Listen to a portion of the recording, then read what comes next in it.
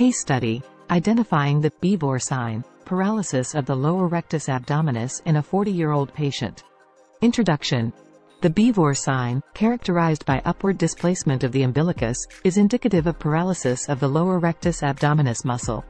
This case study highlights the clinical presentation and diagnostic significance of the Beevor sign in a 40-year-old patient.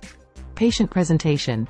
A 40-year-old patient presented with difficulty in abdominal movement and an abnormal position of the umbilicus. Evaluation and findings. 1. Physical examination showed an upward displacement of the umbilicus during trunk flexion. 2.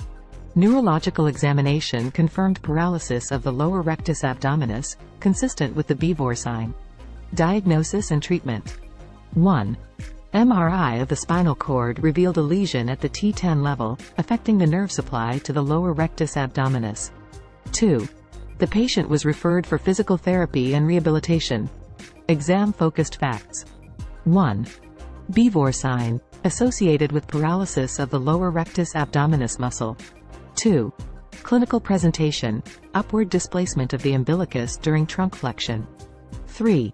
Diagnosis, clinical examination, supported by imaging if a spinal lesion is suspected. 4.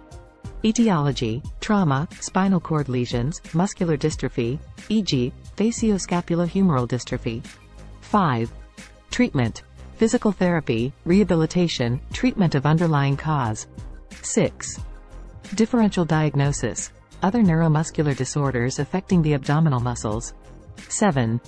Prognosis, varies with underlying cause, rehabilitation can lead to functional improvement. 8. Beevor's historical context, named after British neurologist Charles Edward Beevor. 9. Clinical relevance, important in evaluating spinal cord lesions, especially at the thoracic level. Conclusion. The Beevor sign is an essential clinical finding that helps in diagnosing paralysis of the lower rectus abdominis. Medical students and practitioners must recognize its significance to ensure accurate diagnosis and appropriate care. Where to find more info? Neurology textbooks, clinical neurology journals, and specialized neurology websites are valuable resources for further study.